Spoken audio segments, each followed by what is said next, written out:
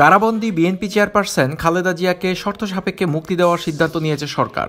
মঙ্গলবার ২৪শে মার্চ বিকালে গুলশানে নিজ বাসায় জরুরি সংবাদ সম্মেলন করে আইনমন্ত্রী আনিসুল হক কথা জানিয়েছেন।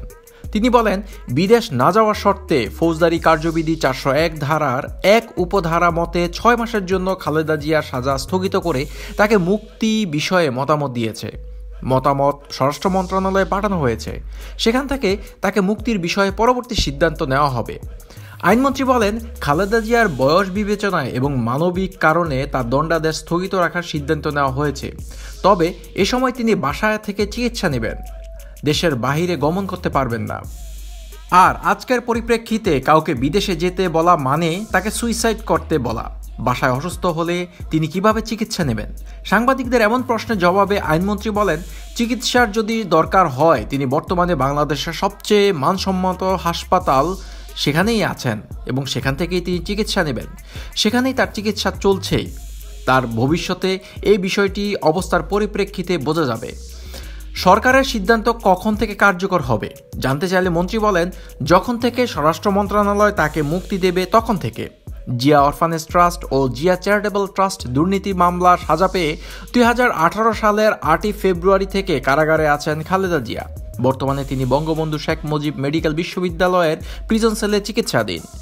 বিশ্বজুড়ে যে চিত্র দেখা যাচ্ছে তাকে ৬০ বছরের বেশি বয়সী মানুষের আক্রান্ত হওয়ার ঝুঁকি বেশি। সেজন্য ৭৫ বছর বয়সী খালেদা জিয়াকে মুক্তির দাবি জানিয়েছে বিএনপি। দেখেন, আমি একটা কথা পরিষ্কারভাবে বলতে চাই।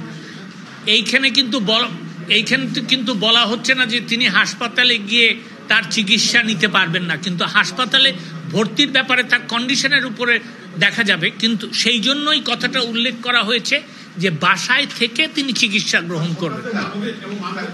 এবং আমরা যেই কারণে তাকে বেগম খালেদা জিয়ার বয়স বিবেচনায় মানবিক কারণে সরকার সদয় হয়ে দণ্ডাদেশ স্থগিত রাখার সিদ্ধান্ত গ্রহণ করেছে।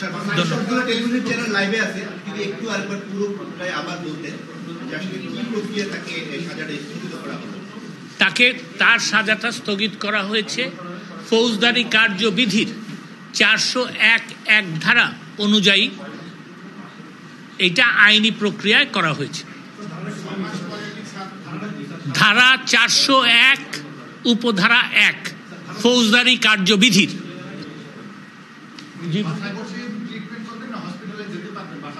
হসপিটালে নিশ্চয়ই যেতে পারবেন, কিন্তু হাসপাতালে যদি ভর্তি হতে হয় তাহলে বাংলাদেশের সবচেয়ে মানসম্পন্ন হাসপাতাল সেইখানে তো তিনি আছেনই, সেইখানে তো তার চিকিৎসা চলছেই। তো হাসপাতালে তাকে ভর্তি হতে হবে, সেটার অবস্থার প্রেক্ষিতে বোঝা যাবে। কিন্তু শর্ত হচ্ছে তিনি ঢাকাস্থ নিজ বাসায় থেকে তার চিকিৎসা গ্রহণ করবেন এবং উক্ত সময়ে তিনি দেশের বাইরে গমন করতে পারবেন।